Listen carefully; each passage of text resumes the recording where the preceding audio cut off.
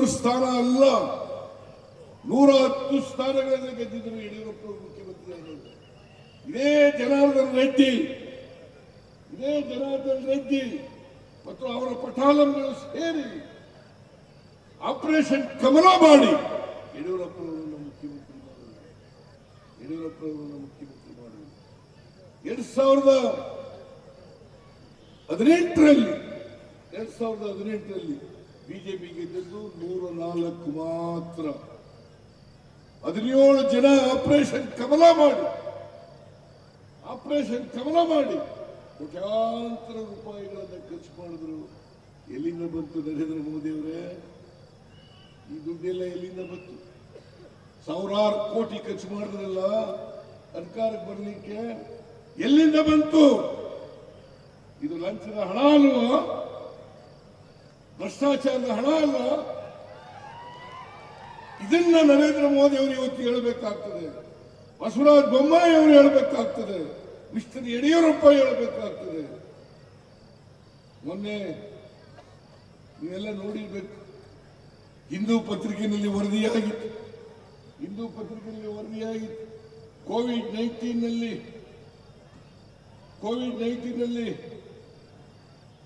ಆರೋಗ್ಯ ಇಲಾಖೆ ಅನೇಕ ಸಾಮಗ್ರಿಗಳನ್ನು ಕೊಂಡುಕೊಳ್ತು, ಎಕ್ಸಾರ್ಬಿಟೆಂಟ್ ರೇಟ್ಗೆ ಕೊಂಡುಕೊಳ್ತು. ಈಗ ಪಿಪಿಇ ಕಿಟ್ಟು, ಆ ಕಿಟ್ಗಳು ₹330 ಒಂದು ಪಿಪಿಇ ಕಿಟ್ ಇಲ್ಲೇ ದೊರಕ್ತಾ ಇತ್ತು. ಯಾವುದೇ ಟೆಂಡರ್ ಕರೀದೇನೆ, ಕ್ಯಾಬಿನೆಟ್ ಒಪ್ಪಿಗೆ ಇಲ್ಲದೇನೆ ನೀವು ಚೈನಾದಿಂದ ₹2,147 ಒಂದು ಕೊಟ್ಟಿದ್ದೀರಲ್ಲ, ಒಂದು ತಗೊಂಡಿದ್ದೀರಲ್ಲ. ಒಟ್ಟು 3 ಲಕ್ಷ ಪಿಪಿಇ ಕಿಟ್ಗಳನ್ನು ಕೊಂಡುಕೊಂಡಿರ್ತಕ್ಕಂಥದ್ದು. 3 ಲಕ್ಷ ಪಿಪಿಇ ಕಿಟ್ಗಳನ್ನು ಕೊಂಡುಕೊಂಡಿರ್ತಕ್ಕಂಥದ್ದು. ರಾಮುಲು ಆರೋಗ್ಯ ಸಚಿವರು, ಯಡಿಯೂರಪ್ಪ ಮುಖ್ಯಮಂತ್ರಿಗಳು, ಇವರು ಇಬ್ರು ಸೇರಿ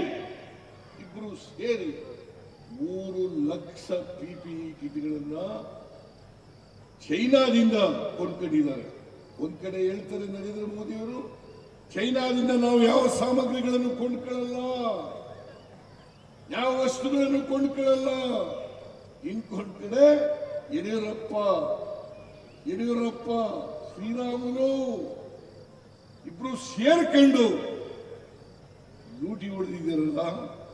ಸುಮಾರು 2,000 ಕೋಟಿಗೂ ನಾನು ಅಸೆಂಬ್ಲಿನಲ್ಲಿ ಪ್ರಸ್ತಾಪ ಮಾಡಿದ್ದೆ. ಇದನ್ನ ನೀವು ಕೋವಿಡ್-19ನಲ್ಲಿ ಕೊರೋನಾ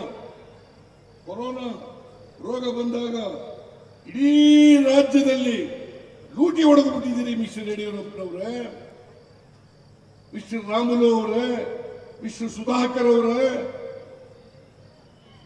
ಇವರೆಲ್ಲರೂ ಕೂಡ ಸರಿಯಾದ ರೀತಿಯಲ್ಲಿ ರೋಗಿಗಳಿಗೆ ಚಿಕಿತ್ಸೆಯನ್ನು ಒದಗಿಸಲಿಕ್ಕಾಗದೆ, ಆಕ್ಸಿಜನ್ ಕೊಡಲಿಕ್ಕಾಗದೇನೆ ಸುಮಾರು 50,000 ಜನ ಸತ್ತೋದ್ರು.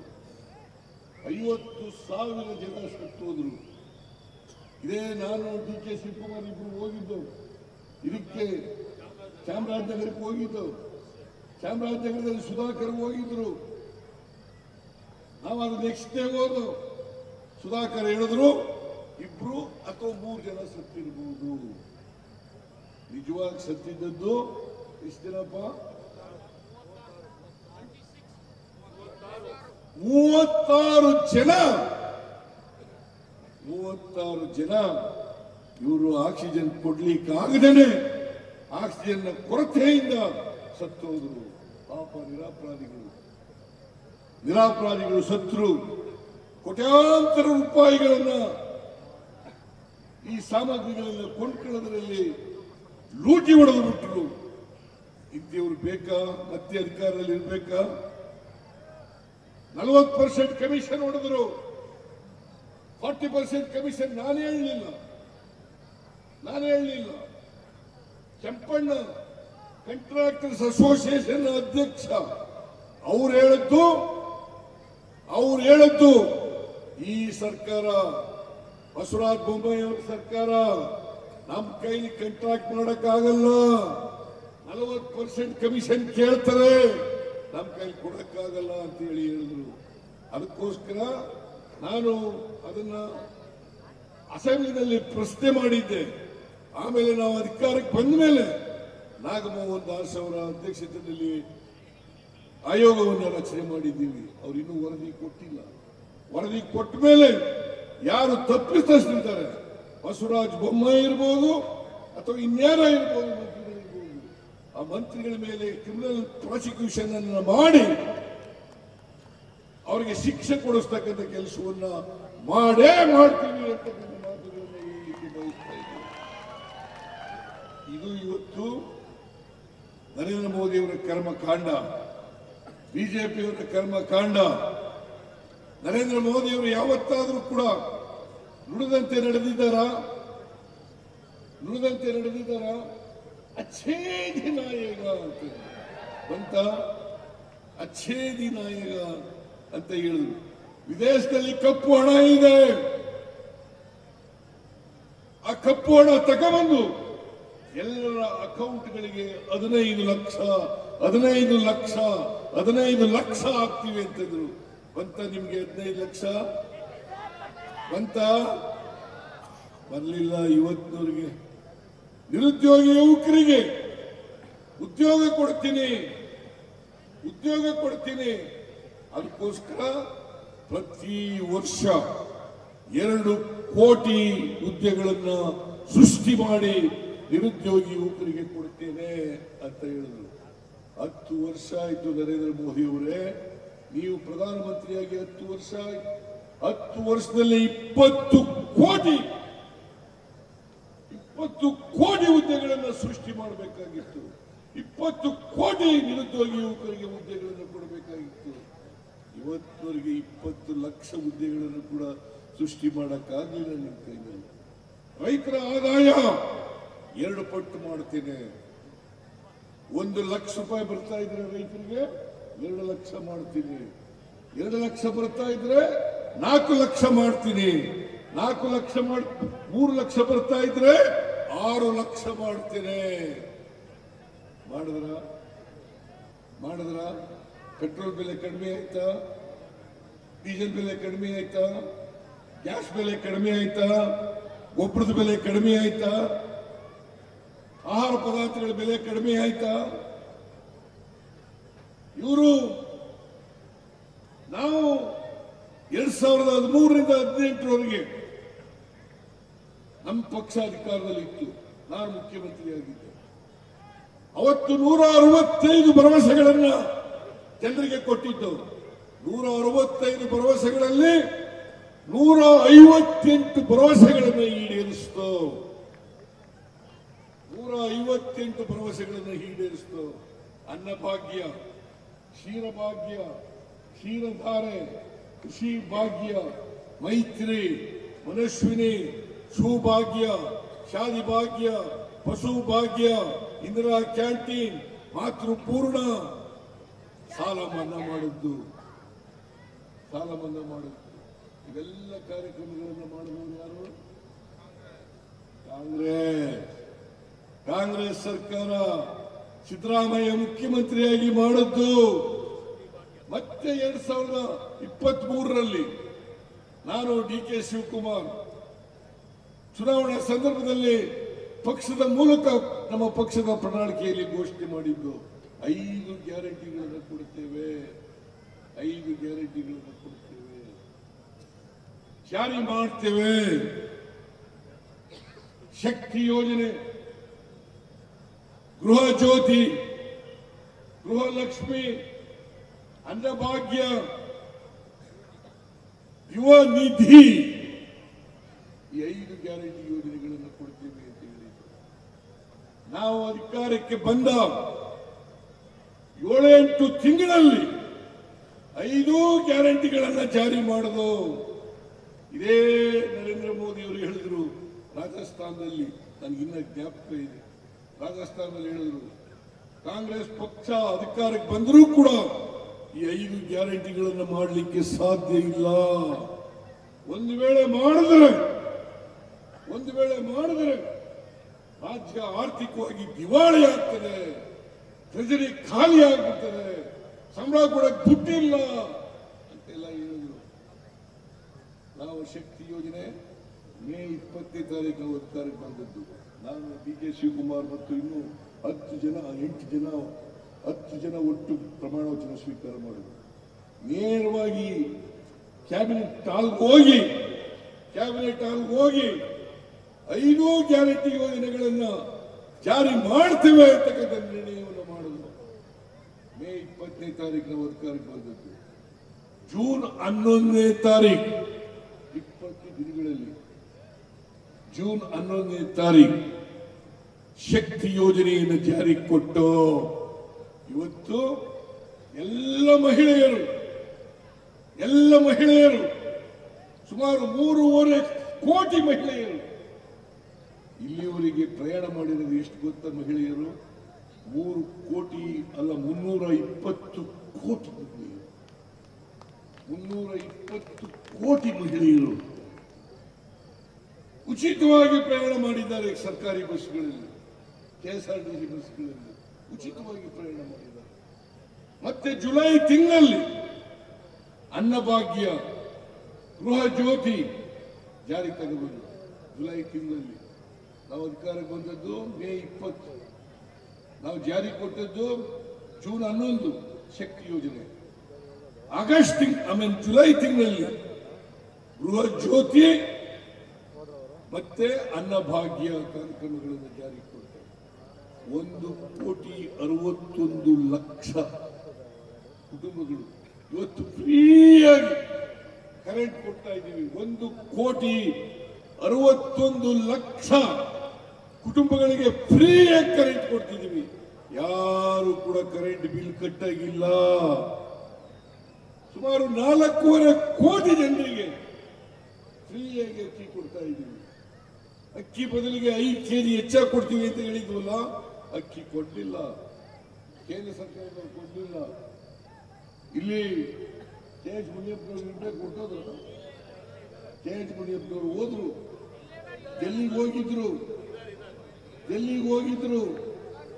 ಸಂಬಂಧಪಟ್ಟ ಪಿಯೂಷ್ ಗೋಯಲ್ ಅವತ್ತಿದ್ರು. ಅವ್ರಿಗೆ ಕೇಳಿದ್ರು, ಅಕ್ಕಿ ಕೊಡ್ರಿ, ದುಡ್ಡು ಕೊಡ್ತೀವಿ ಅಂತ ಹೇಳಿ ಅಕ್ಕಿ ಕೊಡ್ಲಿಲ್ಲ. ಅವ್ರ ಹತ್ರ ಸ್ಟಾಕ್ ಇಟ್ಕೊಂಡು ಕೂಡ ಅಕ್ಕಿ ಕೊಡ್ಲಿಲ್ಲ. ಯಾಕಂತಂದ್ರೆ ಅಕ್ಕಿ ಕೊಡಬಾರ್ದು, ನಾವು ಬಡವರು ಹೊಟ್ಟೆ ತುಂಬ ಊಟ ಮಾಡಬಾರದು ಅಂತೇಳಿ ಅಕ್ಕಿ ಕೊಡ್ಲಿಲ್ಲ. ನಾವು ಅದರ ಬದಲಿಗೆ ಅಕ್ಕಿ ಬದಲಿಗೆ ಕ್ಯಾಬಿನೆಟ್ ನಲ್ಲಿ ತೀರ್ಮಾನ ಮಾಡಿ 5 ಕೆಜಿ ಅಕ್ಕಿಗೆ ತಗತಕ್ಕಂಥ ಹಣ 170 ರೂಪಾಯಿ. 170 ರೂಪಾಯಿ ಪ್ರತಿಯೊಬ್ಬ ವ್ಯಕ್ತಿಗೆ 170 ರೂಪಾಯಿ ಕೊಡ್ತಕ್ಕಂಥದ್ದು. 4.5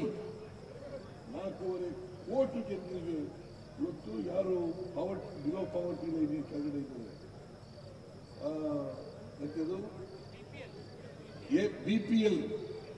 ಬಿಪಿಎಲ್ ಕಾರ್ಡ್ ಹೋಲ್ಡರ್ಸ್ಗೆ ಇವತ್ತು 170 ರೂಪಾಯಿ ಕೊಡ್ತಾ ಇದ್ದೀವಿ. ಆಮೇಲೆ ಆಗಸ್ಟ್ ತಿಂಗಳಲ್ಲಿ ಮೈಸೂರಿನಲ್ಲಿ ಜಾರಿ ಮಾಡಿದರು. ರಾಹುಲ್ ಗಾಂಧಿ ಅವರು ಬಂದಿದ್ರು, ಖರ್ಗೆ ಅವರು ಬಂದಿದ್ರು, ಮಲ್ಲಿಕಾರ್ಜುನ ಖರ್ಗೆ ಅವರು ಬಂದಿದ್ರು. ಸುಮಾರು 1 ಲಕ್ಷ ಜನ ಸೇರಿದ್ರು. ಅವತ್ತು ಜಾರಿ ಮಾಡೋದು 1,22,00,000 1,22,00,000 ಕುಟುಂಬಗಳಿಗೆ, ಆ ಕುಟುಂಬದ ಯಜಮಾನಿಯರಿಗೆ ತಿಂಗಳಿಗೆ 2,000 ರೂಪಾಯಿ. ಯಾರು ಕೊಟ್ಟಿದ್ರು? ಬಸವರಾಜ ಬೊಮ್ಮಾಯಿ ಕೊಟ್ಟಿದ್ರ? ಬಸವರಾಜ ಬೊಮ್ಮಾಯಿ ಕೊಟ್ಟಿದ್ರಿ ಅಂದ್ರೆ ಅವ್ರ ಮಗನಿಗೆ ಓಟ್ ಕೊಡಬೇಕಾ? ಕೊಡಕೂಡದು. ಕಾಂಗ್ರೆಸ್ ಪಕ್ಷಕ್ಕೆ ಆಶೀರ್ವಾದವನ್ನು ಮಾಡಬೇಕು.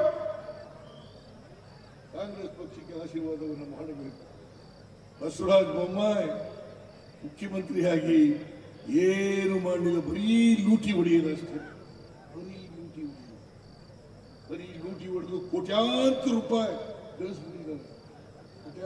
ಗಳಿಸಿದ್ದಾರೆ. ಈಗ ಚುನಾವಣೆ ದುಡ್ಡಿನಿಂದ ಚುನಾವಣೆ ಮಾಡಬೇಕು ಅಂತಕ್ಕಂಥ ಇಚ್ಛೆನಲ್ಲಿದ್ದಾರೆ. ದಯಮಾಡಿ ನಾನು ಹೇಳ್ತೀನಿ, ಬಸವರಾಜ ಬೊಮ್ಮಾಯಿ ಅವರ ಮಗನಿಗೆ ಓಟ್ ಹಾಕ್ಬೇಡಿ. ಬಸವರಾಜ ಬೊಮ್ಮಾಯಿ ಅವರಿಗೆ ಓಟ್ ಹಾಕ್ಬೇಡಿ. ಕಾಂಗ್ರೆಸ್ ನಿಮ್ಮ ಪಕ್ಷ. ಕಾಂಗ್ರೆಸ್ ಪಕ್ಷ ಯಾವಾಗಲೂ ಕೂಡ ಬಡವರ ಪಕ್ಷ. ಈಗಾಗಲೇ ಡಿ ಕೆ ಶಿವಕುಮಾರ್ ಅವರು ಹೇಳಿದ್ದಾರೆ, ಯಾರ್ಯಾರು ಮುಖ್ಯಮಂತ್ರಿ ಕಾಲದಲ್ಲಿ ಏನೇನು ಕೆಲಸಗಳನ್ನು ಮಾಡಿದ್ರು ಕಾಂಗ್ರೆಸ್, ನೆಹರು ಕಾಲದಿಂದ ಇವತ್ತುವರೆಗೂ, ನರಸಿಂಹರಾವ್ ಅವರಿಗೆ, ಮನಮೋಹನ್ ಸಿಂಗ್ ಅವರಿಗೆ ರೈತರ ಬಗ್ಗೆ ಮಾತಾಡ್ತಾರಲ್ಲ ಇವರು. ರೈತರ ಸಾಲ ಮನ್ನಾ ಮಾಡಿದವರು ಯಾರು? ಯಾರೇ ಸಾಲ ಮನ್ನಾ ಮಾಡಿದವರು? ಮನಮೋಹನ್ ಸಿಂಗ್. ರೈತರ ಸಾಲ 72,000 ಕೋಟಿ. ರೈತರ ಸಾಲ 72,000 ಕೋಟಿ ಮನ್ನಾ ಮಾಡಿದವರು ಮನಮೋಹನ್ ಸಿಂಗ್ ರವರು.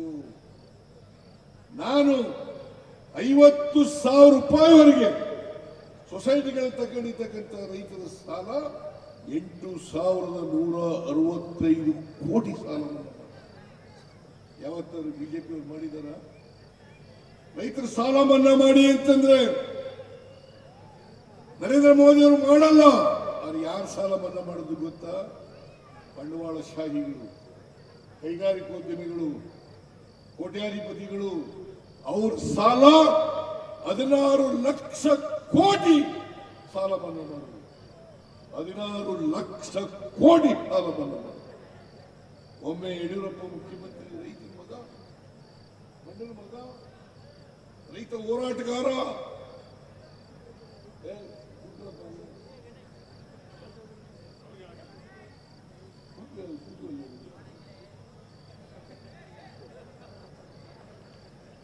ರೈತರ ಮಗ, ಮಣ್ಣಿನ ಮಗ. ಒಂದ್ಸಾರಿ ಉಗ್ರಪ್ಪ ಇವರು ಮುಖ್ಯಮಂತ್ರಿ ಆಗಿರುವಾಗ, Ugrappa leader of the opposition council ನಲ್ಲಿ, ಅವರು ಒಂದ್ಸಾರಿ ಪ್ರಶ್ನೆ ಕೇಳ್ತಾರೆ, ಯಡಿಯೂರಪ್ಪನವರೇ ಬರಗಾಲ ಇದೆ ಕರ್ನಾಟಕದಲ್ಲಿ, ಬಹುಶಃ 2009-10 ಇರಬೇಕು, 9-10 ಬರಗಾಲ ಇದೆ, ರೈತರು ಕಷ್ಟದಲ್ಲಿದ್ದಾರೆ, ರೈತರು ಕಣ್ಣೀರಲ್ಲಿ ಕೈ ತೊಳಿತಾ ಇದ್ದಾರೆ, ಸಾಲ ಮನ್ನಾ ಮಾಡ್ರಿ ಅಂತ ಹೇಳಿದ್ರು. ಯಡಿಯೂರಪ್ಪ ಏನಂತ ಉತ್ತರ ಕೊಟ್ಟಿದೆ ಗೊತ್ತಾ? ನಮ್ಮ ಸರ್ಕಾರದಲ್ಲಿ ನೋಟ್ ಪ್ರಿಂಟ್ ಮಾಡ್ತಕ್ಕಂಥ ಮಿಷಿನ್ಗಳಿಲ್ಲ. ಯಾರು ಹೇಳಿದ್ದು? Mister Yediyurappa. Mister Yediyurappa note print ಯಾರು ದುಡ್ಡು? ಇವ್ರ ಮನೆ ದುಡ್ಡು ಕೊಡ್ತಿದ್ರ? ಇವ್ರ ಮನೆ ದುಡ್ಡು ಕೊಡ್ತಿದ್ರ? ಇವರು ಎಣ ಕೊಡಕ್ಕೆ, ಎಣ ಉಳ್ಳಿಕ್ಕೆ ದುಡ್ಡು ಹೊಡೆದ್ಬಿಟ್ಟು ಮರ್ಯಾದೆ ಏನೂ ಇಲ್ಲ. ಎಣ ಉಳ್ಳಿಕ್ಕೆ, ಎಣ ಕೊಡ್ಲಿಕ್ಕೆ ಎಲ್ಲರೂ ಈ ದೇಶದಲ್ಲಿ ಇಂಥ ಕೆಟ್ಟ ಸರ್ಕಾರ ಬಂದಿರಲಿಲ್ಲ. ಯಡಿಯೂರಪ್ಪ ಇವರು ನಮ್ಮ ನಾಳೆ ಮಾತಾಡ್ತಿದ್ದೀವಿ, ದೇವೇಗೌಡರು ಇಂಥ ಕೆಟ್ಟ ಸರ್ಕಾರ ಬಂದಿರಲಿಲ್ಲ ಅಂತ ಹೇಳ್ತಾರೆ. ಇಂಥ ಕೆಟ್ಟ ಸರ್ಕಾರ 62 ವರ್ಷಗಳಲ್ಲಿ ಇಂಥ ಕೆಟ್ಟ ಸರ್ಕಾರ. ಇದೇ ದೇವೇಗೌಡರು ನರೇಂದ್ರ ಮೋದಿ ಅವ್ರಿಗೆ ಏನ್ ಹೇಳಿದ್ರು? 2018ರ ಲೋಕಸಭಾ ಚುನಾವಣೆಯಲ್ಲಿ ಹೇಳಿದಂತ ಮಾತುಗಳು, ದೇವೇಗೌಡರೇ ಜ್ಞಾಪಕ ಮಾಡ್ಕೊಳ್ಳಿ, ಬಿಜೆಪಿ ಬಗ್ಗೆ, ನರೇಂದ್ರ ಮೋದಿ ಅವರ ಬಗ್ಗೆ ಏನ್ ಮಾತಾಡಿದ್ರಿ ನೀವು? ನರೇಂದ್ರ ಮೋದಿ ಅವರು ಏನಾದ್ರು ಮತ್ತೆ ಪ್ರಧಾನಮಂತ್ರಿ ಆದ್ರೆ ಈ ದೇಶ ಬಿಟ್ಟೋಗ್ತೀನಿ ಅಂತ ಹೇಳಿದ್ರು. ಈಗ ಈ ಸಭೆ, ಈ ಸರ್ಕಾರವನ್ನ, ಕಾಂಗ್ರೆಸ್ ಸರ್ಕಾರವನ್ನ, ಸಿದ್ದರಾಮಯ್ಯ ಸರ್ಕಾರವನ್ನ ತೆಗೆಯದೆ ಹೋದ್ರೆ ನಾನು ನಿದ್ದೆ ಮಾಡಲ್ಲ ಅಂತ ಹೇಳ್ತಾ ಇದ್ದೇನಪ್ಪ. ನಿದ್ದೆ ಮಾಡಲ್ಲ ಅಂತ ಹೇಳ್ತಾ ಯಾಕ್ರಿ ಸುಳ್ಳು ಹೇಳ್ತೀರಿ? ಮೊಮ್ಮಗನ ಗೆಲ್ಸಕ್ಕೋಸ್ಕರ ಇಷ್ಟೆಲ್ಲ ಸುಳ್ಳು ಹೇಳ್ತಾ ಇದ್ದೀರಲ್ರಿ ದೇವೇಗೌಡ್ರೆ. ಇಷ್ಟೆಲ್ಲ ಸುಳ್ಳು ಹೇಳ್ಬೇಕಾದಂತ ಅಗತ್ಯ ಇಲ್ಲ. ನಿಮ್ಗೆ 92 ವರ್ಷ ಮನೇಲಿ ಇರ್ಬೇಕಾದ್ರೆ ಬಂದು ಹೋಗಿ ಮೊಮ್ಮಗನ ಕಣ್ಣೀರಾಕ ಮಗ, ಅವ್ರ ಪರಂಪರೆ ಅಂತ ಕಣ್ಣೀರಾಕ ಪರಂಪರೆ LDT ಕಣ್ಣೀರಾಕ. ಹೃದಯ ಇರೋರಿಗೆ ಎಂತ ಮರುಗತಕ್ಕಂಥದ್ದು, ಆ ಭಾವನೆ ಇರೋರಿಗೆ, ಅವ್ರಿಗೆ ಮಾತ್ರ ಕಣ್ಣೀರು ಬರ್ತದೆ. ನಾನು ಹೇಳ್ತೀನಿ, ಮಿಸ್ಟರ್ ದೇವೇಗೌಡ ಕುಮಾರಸ್ವಾಮಿ, ಅಲ್ಲಿ ಪ್ರಜ್ವಲ್ ರೇವಣ್ಣ ಹಾಸನಲ್ಲಿ ಹೆಣ್ಮಕ್ಳು ಕಣ್ಣೀರಲ್ಲಿ ಕೈ ತೊಳಿತಾ ಇದ್ದೀರಲ್ಲ, ಅಲ್ಲೋಗಿ ಹಚ್ರೇನ್ರಿ? ಯಾವತ್ತಾದ್ರೂ ಅಲ್ಲೋಗಿ ಹತ್ರ ಅಲ್ಲಿ ಕಣ್ಣೀರು ಬರಲಿಲ್ಲ ನಿಮಗೆ? ಇಂಥ ಕೆಟ್ಟ ಜನಗಳ ಜೊತೆ ಇವತ್ತು ನೀವು ಚುನಾವಣೆ ಮಾಡ್ತಾ ಇದ್ದೀವಿ. ನಾವು ದಯಮಾಡಿ ನಿಮ್ಮಲ್ಲಿ ಕೈ ಜೋಡಿಸಿ ಪ್ರಾರ್ಥನೆಯನ್ನು ಮಾಡ್ತೇನೆ. ದಯಮಾಡಿ ಯಾವ ಕಾರಣಕ್ಕೂ ಕೂಡ ಬಿಜೆಪಿಗೆ ವೋಟ್ ಕೊಡ್ಕೂಡುದು. ಬಸವರಾಜ ಬೊಮ್ಮಾಯಿ ಅವರಿಗೆ, ಅವರ ಮಗ ಭರತ್ಗೆ ವೋಟ್ ಕೊಡ್ಕೂಡುದು. ಈ ಕ್ಷೇತ್ರ ಸಂತರು ಸೂಫಿಗಳು ದಾಸರು ನೆಲೆಸಿದಂತ ರಾಜ್ಯ ಇದು. ಈ ಕ್ಷೇತ್ರ, ಇಂಥ ಕ್ಷೇತ್ರದಲ್ಲಿ ಯಾವತ್ತೂ ಕೂಡ ಬಿಜೆಪಿ ಅಂತ ಪಕ್ಷ, ಮನೆ ಮುರುಕ ಪಕ್ಷ ಅಧಿಕಾರಕ್ಕೆ ಬರಬಾರದು. ದಯಮಾಡಿ ಈ ಸಾರಿ ಪಠಾಣ್ ಅವರನ್ನ ಗೆಲ್ಲಿಸಿ ವಿಧಾನಸಭೆಗೆ ಕಳುಹಿಸಿಕೊಡ್ಬೇಕು, ಅವರಿಗೆ ಒಂದು ಅವಕಾಶವನ್ನು ಕಲ್ಪಿಸಿಕೊಡ್ಬೇಕು ಅಂತೇಳಿ ನಿಮ್ಮಲ್ಲಿ ಅತ್ಯಂತ ಕಳಕಳಿಯಿಂದ ಪ್ರಾರ್ಥನೆಯನ್ನು ಮಾಡಿ ನನ್ನ ಮಾತುಗಳನ್ನು ಮುಗಿಸ್ತೇನೆ. ಜೈ ಹಿಂದ್, ಜೈ ಕರ್ನಾಟಕ, ಜೈ ಕಾಂಗ್ರೆಸ್.